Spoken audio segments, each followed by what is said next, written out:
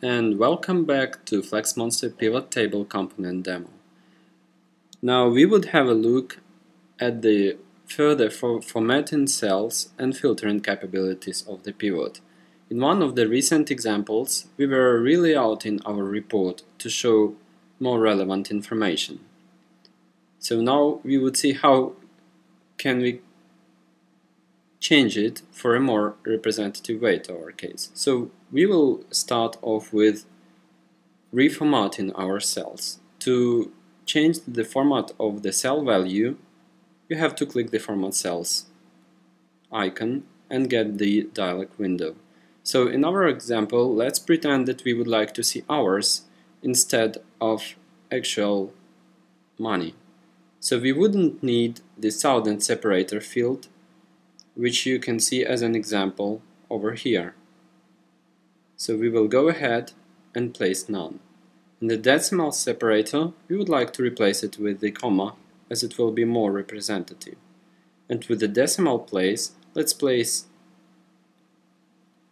it 1.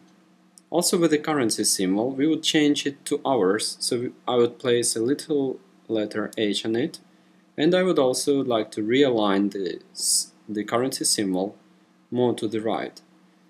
For the null symbols, I would like to place just a dash. So let's go ahead and apply it and see what it would look like. So we might see that now it's more looking like the hours, and it would be also usable if you'd like to change it to a different value as well.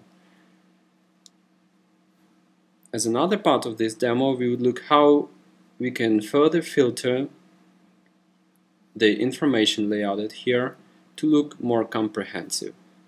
In one of the previous demos, we were looking at the capability to sort down both columns and rows. But if you want to be more focusing on the most relevant data, you might like to use the filtering tasks and narrowing down it.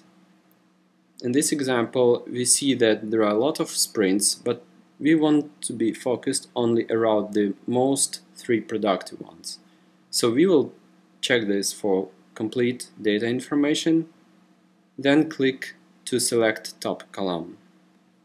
Once it's clicked, we see that we can see the top, and let's place it to top 5.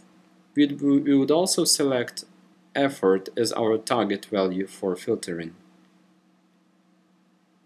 After applying it, you would see only the most relevant information for your purposes.